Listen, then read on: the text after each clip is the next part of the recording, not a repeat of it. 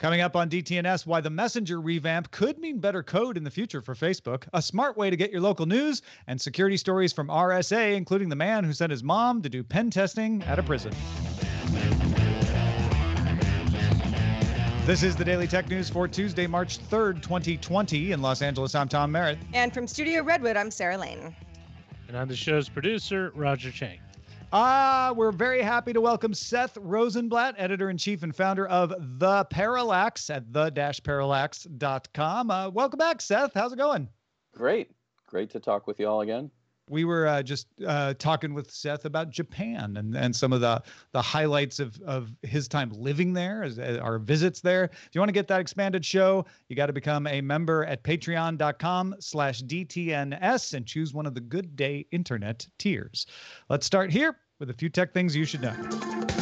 Cancellations keep coming. Google announced it will not host an in-person Google I/O event on May 12th out of concern for the COVID-19 virus. Google is looking into an alternative format for the event, however. Tickets will be refunded on March 13th, if not before. Facebook and Twitter have both pulled out of the South by Southwest conference in Austin, Texas, due to virus concerns. Although organizers of the event say that it is still proceeding as planned in March. In addition, Facebook is restricting visits to its offices and conducting job interviews primarily by video conference, and Twitter is encouraging its 4,800 employees to work from home.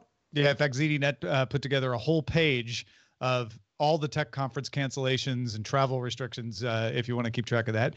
Meanwhile, Major League Baseball is replacing Amazon Web Services with Google Cloud as its new data and analytics partner.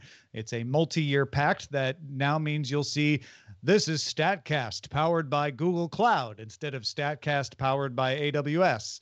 StatCast is, of course, the service that analyzes player performance and abilities. MLB will also use Google Ad Manager and its dynamic ad insertion feature for its digital ads business for the third year in a row. Foxconn expects revenue to drop 15% in the first quarter due to shutdowns and travel restrictions related to the COVID-19 outbreak. However, the company believes normal production should resume by the end of March. Foxconn operates several factories in China, and Apple is, of course, one of its biggest customers. And it was mostly good news. Google announced Pixel owners were getting new update features, including additional music controls, emoji, more photo and video features, expanded emergency help features. Though Google's personal safety app, Google Play improvements, bunch more, unless you're on AT&T. Google has pulled the update for AT&T Pixel 4 and Pixel 4 XL phones. No official word on why yet. All right, let's talk a little bit more about Amazon's plans, Sarah.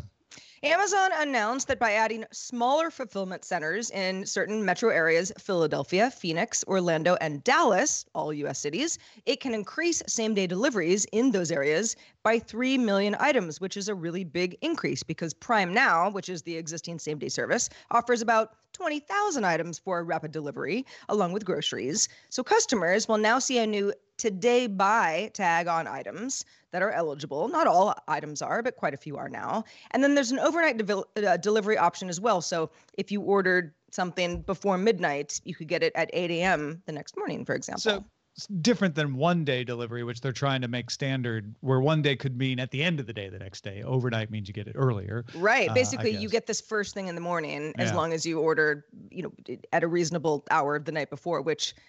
there are a lot of items where I would really prefer that. And Amazon says this would cut down on fuel use because you're ordering from things that are close to you, so they don't have to go by plane to get to you. Except they had to go by plane at some point, so I'm not sure how much that washes with me. Seth, what do you have any feelings about Amazon cutting down delivery time?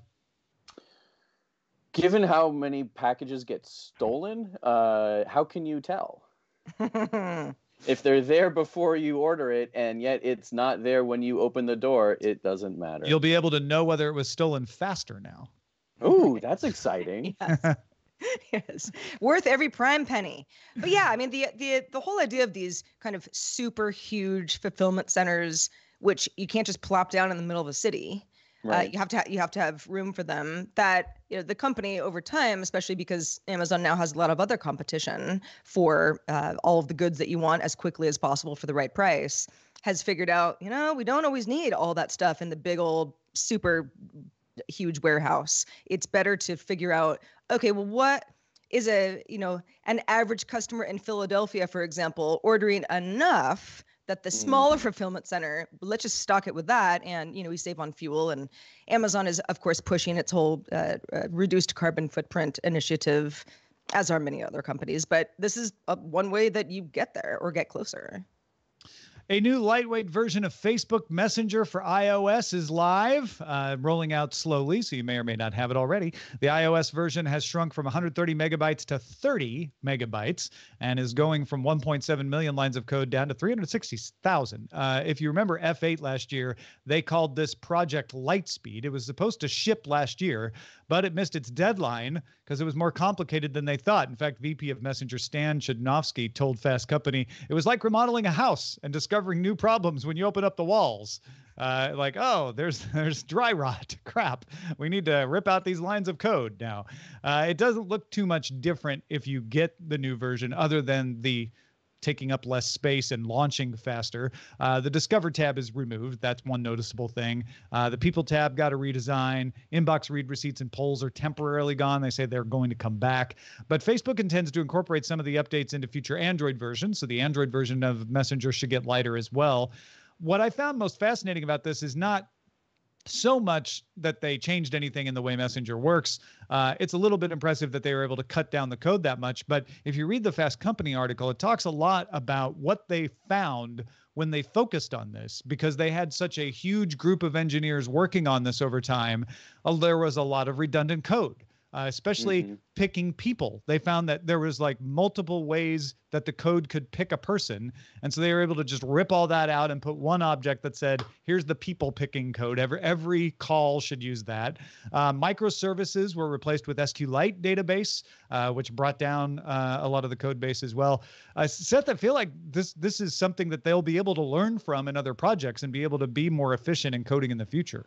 Well, one could hope. I mean, I think that there's something really, really interesting about this. And it's not often that average consumers like us encounter technical debt, right? We just know that Facebook runs slower, or Messenger runs slower, or we're having difficulty with an app that's just not behaving the way it should, or a website. But this kind of technical debt, I think, is actually a huge, huge problem in how systems and services get developed. And the fact that Messenger's only been around for maybe 10, not even 10 years as a standalone app? I think they bought like Beluga 5 in years? 2012. So 8 years it's been in development. And then they sort of created it as they integrated it, and then they ripped it out. Pulled it out, and so it's been, less than 5 years, or maybe around 5 years as its own thing. And they were able to shave 3/4 of the code off. I think that's remarkable. And I think we're going to see huge problems in services that people are using that are far more dependent on their code bases and have far bigger code bases than Messenger when the technical debt in those comes calling. I think it's really neat, and I think we're all going to be in some deep trouble because of it. Yeah, I did. One last point on this. I think I was most entertained by what Chudnovsky was saying about, or not entertained, but most interested in Chudnovsky saying that they really learned better practices to prevent the code from getting so bloated in the future. And I'll be curious to see if that plays out, if they're able to make that happen. I'm going to need those inbox read receipts back, though. It's very important. Receipts. Very important for passive-aggressive friendships. Analyst Ming-Chi Kuo sent a note to investors saying that his sources indicate that Apple has 6 products coming this year and next year that will use mini LEDs. Those products include 12.9-inch iPad Pro, a 27-inch iMac Pro, a 14.1-inch MacBook Pro, a 16-inch MacBook Pro, a 10.2-inch iPad, and a 7.9-inch iPad Mini. Mini LEDs are smaller, so they can use more backlights and control local dimming better and deliver improved contrast, brightness, and black levels. 14.1-inch MacBook Pro. I mean, that in itself is an interesting Kuo prediction here that we would get a smaller version of the MacBook Pro similar to the 16, where it's going to take up the same size but have a larger screen, and just better looking screens. Putting mini LEDs in there. I'm not sure how much this matters to the average person, but a lot of people are screen nerds and want the best looking screen they can get, and this could help with that. What do we think about pricing for something like this? Let's say all of these products come to Yeah, market. how much should this add to the price? Because that's that's the consumer is probably, well, maybe it's a little bit like Retina display, where if you don't have it, you're like, is it really that great? And then once you have it, you're like, yes, it is. I'll never go back. So maybe it's one of these things. But yes, does the price of this better technology end up being a higher price for a product? And because it's an Apple, will you notice? Seth, what do you think? I hate to be such a Debbie Downer, except I don't really hate it. But I'm curious to see how many of these are even going to ship because of the impact of Corona and COVID-19. I think there's so many unknowns that are happening this year because of it. Even if they've got them designed and ready to be built in the factories, maybe the factories aren't going to be able to handle building them. Price points could be wildly changed because Apple may either want to move product or they may not be able to ship enough product. And that could affect what they're charging for it. I mean, I have no idea. I wouldn't be surprised in a normal year if they would wind up charging an extra $100 for the latest. I think historically that's sort of what we've seen from them. But in terms of like what's the impact this year, I think it's a lot of who knows. Yeah, no, I mean, Quo said that given current situations, the supply chain for these shouldn't be affected. But you're right. Yeah, that's current situation. We don't know what the situation is going to turn into. Yeah. Local U.S. news app Smart News announced it has now reached partnerships with publishers in more than 6,000 cities. Smart News has a tab for local news based on location sharing from the app's user. Articles are picked by machine learning, but only from sources curated by a team of journalists. Smart News claims it wants to break users out of media bubbles by doing this. The election news tab, for instance, has a slider that lets you choose to see news for each presidential candidate from a left, right, or center perspective. You can kind of experiment how that changes what you would see. Members of the Smart News engineering, product data, and marketing teams have also gone on listening tours where they go to Minnesota, Iowa, Nevada, and California so far to just hear local concerns. Like what don't you get from your news? What would you like to get from your news? They're planning to do that for Michigan and Florida, particularly for election coverage, not just local. These are important electoral states you may recognize there.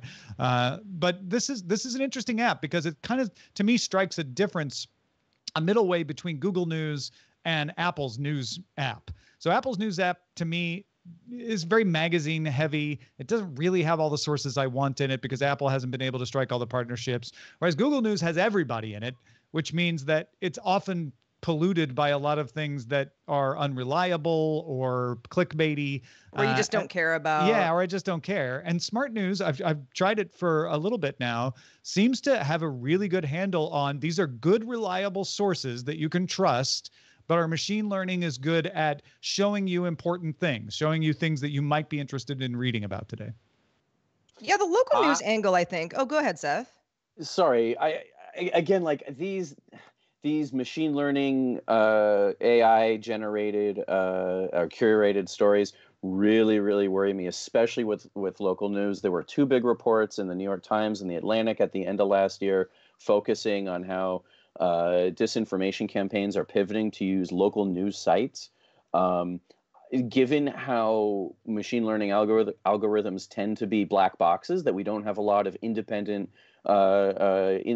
insight into, we don't have a lot of independent sources looking at how they're constructed. I think it's going to be really easy to manipulate these. Well, and that's I'm why I nervous about that. I like that Smart News doesn't just rely on the machine learning. They have a human team monitoring it. And I think that's super smart to say, we know this is a black box and can be manipulated. So we're going to have humans looking at it on the lookout. And I have to say, so far, it's way better than what you see from a Google News. I hope so. I mean, I hope that continues. I know, we all know that Facebook had, people, or has theoretically people sitting in on its algorithm, helping curate things. Google is supposed to be doing that as well with Google News, YouTube videos. I'm very cautious about how we are moving forward, and there's not a lot of independent authority saying, yes, this is being authentically chosen or being manipulated. And it's those manipulations that worry me, because what we saw on Facebook is that once somebody gets used to seeing a news from a particular source, then, and even if it looks completely legitimate, it can be exploited to help spread misinformation and disinformation. And if it's a site that they're using to replace the local news that they used to have, but some big conglomerate bought the TV station or the newspaper and gutted it. I think this is something we should be very trepidatious about. The one thing to remember when you're thinking about this, and Seth's bringing up some very good things to think about, is what Facebook and Google News do is let the machine learning spew out the stuff, and then the humans are on the other end looking for problems. What I like about Smart News, may or may not work, is that they have the humans at the beginning, and then they're feeding what they think is good information into machine learning. And if we've learned anything about ML, it's that it's only as good as the data you put into it. Facebook and Google are letting anyone put anything into it. Smart News is saying, we'll feed it what we think is a good diet so that it hopefully puts out better stuff. We'll see. Yeah. But it's an interesting thing to keep an eye on. Payment service Boku has noted a 30% rise in payments over the last 2 months, due in part to the effects of, you guessed it, the COVID-19 virus in South Korea, Hong Kong, Thailand, Taiwan, the Philippines, the United Arab Emirates, Kuwait, and Oman. Boku is an online payment system tied to a mobile number accepted on many entertainment websites like Spotify, PlayStation, gambling websites use it as well. And Google announced it will make advanced Hangouts Meet video conferencing capabilities available to all G Suite and G Suite for Education customers until July 1st of this year. The features include larger meetings and live streaming and the ability to record and save meetings for later viewing. This is interesting because we were almost sort of saying, I wonder what the rise in remote conferencing software is going to look like. There probably will be some, but we're already seeing the effects of how this works. Yeah, I mean, it's a good PR stunt for Google, but it also benefits companies that are like, we're going to have to make people work from home, but we didn't pay for the capacity to have meetings with more than 250 people or, more than 1,000 people live streaming at a time. And so Google's making that easier for them for a period of time, with the idea that maybe once the virus scare has passed, fingers crossed, it doesn't continue past July 1st. Maybe they can get some of these companies to stay on with the paid plan. Right. The Boku note is interesting because we've seen a lot of companies impacted negatively by this. But there are also companies that provide a service, if somebody in China particularly, right, or in Korea now, Italy, has to stay inside, they're going to look for things to entertain themselves. And Boku happens to be benefiting from that as a payment service. Hey, folks, if you want to get all the tech headlines each day in about 5 minutes, be sure to subscribe to dailytechheadlines.com. Well, we heard at the beginning of the show of the cancellations of conferences that are happening, but the RSA conference went on as planned, even with a few companies pulling out of it. And Seth, you were there. Yes. First off, how was the mood there? What was it like being at this conference in the middle of this kind of concern? Sure. For one thing, it was really interesting just as someone who has been going long enough that they hand me a legacy pin every time I go now. And I feel very awkward about that. Because it's been, I think a decade or so of attending these things, maybe more. And in the new Moscone Center, they revamped it. There's now a third floor on the south building, and there's connection bridges and everything. And so the conference, which had begun to spread out to nearby hotels and conference areas in those hotels, now sort of recondensed back into Moscone. And so I was expecting it to be very crowded and very tight. And that just wasn't the case. Walking the halls was quite easy. The show floor, which I really try to avoid like the plague, was also fairly easy to maneuver around on. And I thought that was different. And I asked the conference if they could tell me how many attendees they had this year compared to previous years. They have not yet shared that information with me. They had more than a few sponsors pull out. They had 14, I think it was at the last count, sponsors pull out. I think 6 were from China, and the rest were Western companies. So there was definitely a different tone on the show floor. People were very cautious about using hand sanitizer. There was a lot of washing of hands, a little bit of gnashing of teeth as well. Yeah. But there were still some good stories, and one that I've seen a lot of people talking about this today is the penetration tester whose mom was the CFO at his company, and he sent her in to do pen testing at a prison. This is an amazing story. Yeah, it's a lot of fun. So for the people who don't know or don't understand why they do this, penetration testers are often hired by organizations, can be small companies, can be municipalities, to test their networks. And a lot of that also means going into a physical space and dropping USB keys into every open USB port you can find, see what kind of data you can exfiltrate from that. And this is usually on the up and up. Recently, there was a problem with, I think it was an Iowa courthouse, where the communication was not great, and the pen testers were actually arrested for doing what they had been hired to do. I think the case was finally thrown out. But this is a very common thing in cybersecurity, especially in this space where cybersecurity and physical security intersect. Can you make a fake badge? Can you social engineer your way into a building? Or are they more cautious about it? Financial services companies actually tend to be very good about this. They're very worried about, people breaking into a building, especially, Wall Street style companies. Silicon Valley, because teams tend to be more disparate. You've got people working remotely from home from a lot of different satellite offices. Tend to be more lax about these things. And so there was actually a talk just about this at B-Sides, which is a RSA sort of side conference, not officially related to RSA. And so this guy sent his mom in, and she was able to put USB keys on every open computer that she could find. She got in with a fake badge and a fake business card, pointing to her son as her manager, which I'm sure tickled them to no end. And he was able to talk about it. Now, I think because the NDA had finally cleared on that. Yeah, they didn't mention the actual prison still, and No. his mom has passed away since then as well, sadly. But yeah, anybody who knows Darren Kitchen and Hack 5, they were using rubber duckies by name. So it was like Angela from Mr. Robot. Like they sent mom in to just stick rubber duckies into as many things as possible. It was pretty crazy.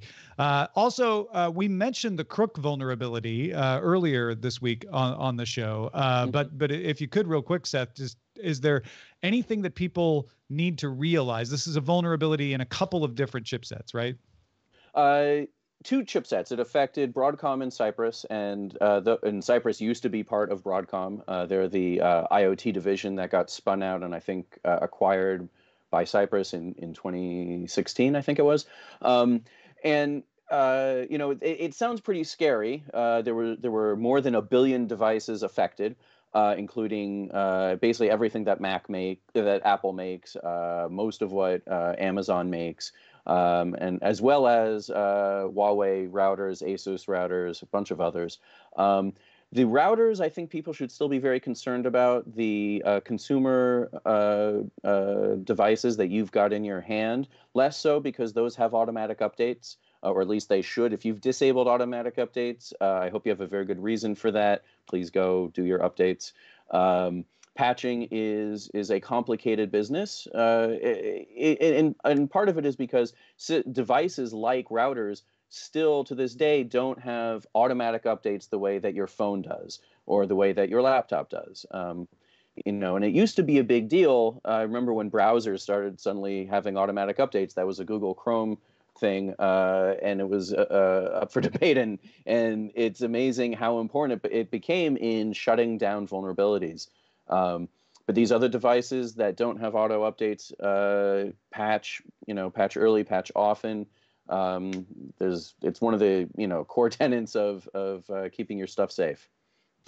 Finally, you wanted to note a keynote from Wendy Nather from what is she from Cisco? Is that right? Yes. Yeah. She's go on.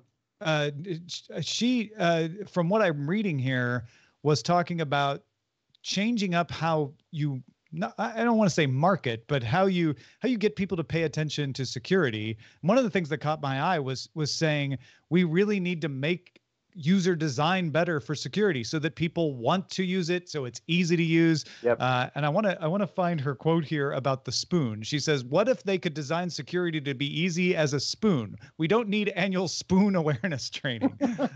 Well, I've seen some people eat, and I have to say some people do need spoon awareness training, and perhaps bibs. But I what Wendy was talking about, I think, is really important because it's something that came up at the Enigma conference in San Francisco at the end of January with a talk from Leah Kistner, where security products are designed to fail. And the fact that we continually have to this day the same problems that we've had in cybersecurity going back more than 2 or 3 decades, and this belief that it's part of it is because the products are not being designed to be usable; they're being designed for security. And Wendy had a great turn of phrase. She said that we need to think of security as a service. Mm-hmm. And who are we? Not just a service that gets pushed out to consumers, but a service that is providing an important need, but something that you don't really want to be thinking about, right? We don't think about software as a service. It just is there. And I think the same thing with security is a really important point. I hope it's the start of a change in philosophy as to how security experts are approaching the products that they design, because there's so much failure in telling people, don't click on this link in your email. And people, and this was sort of a shock to me, but people have been fired for that.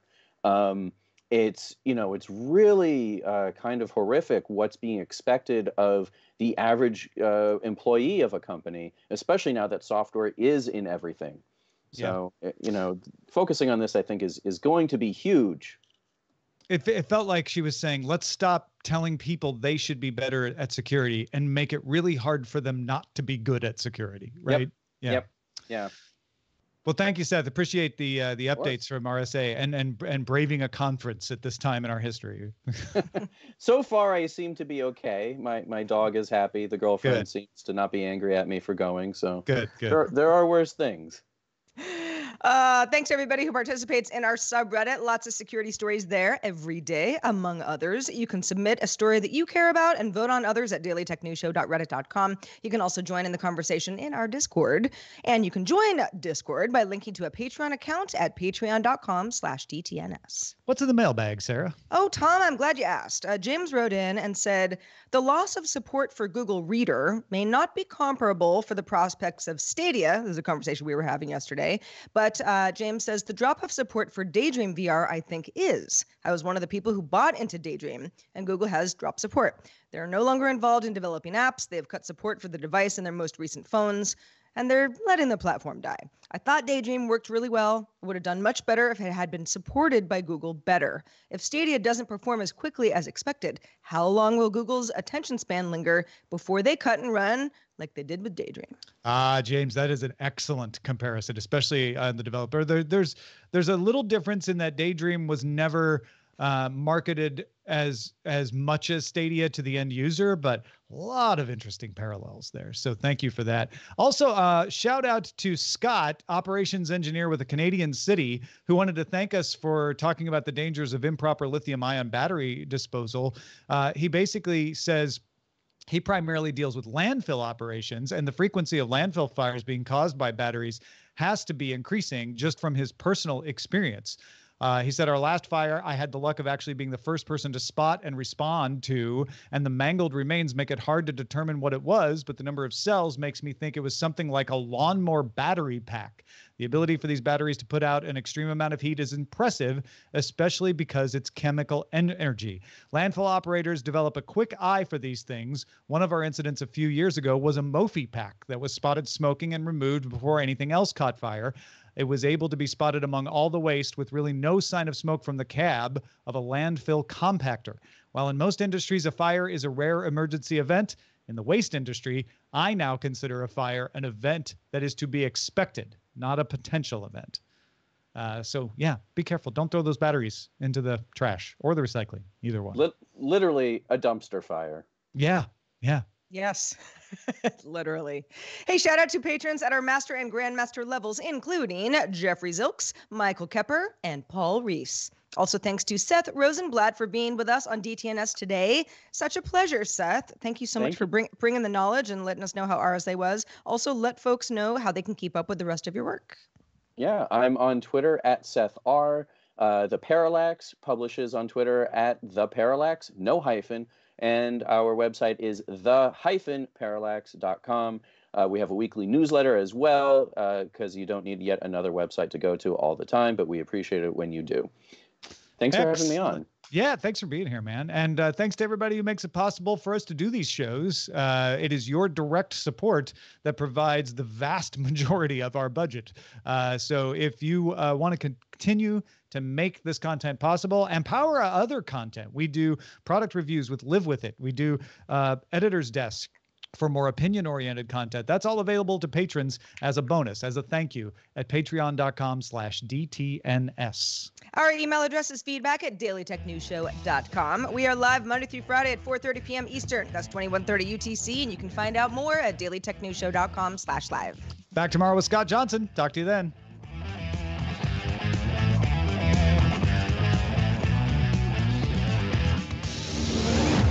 This show is part of the Frog Pants Network.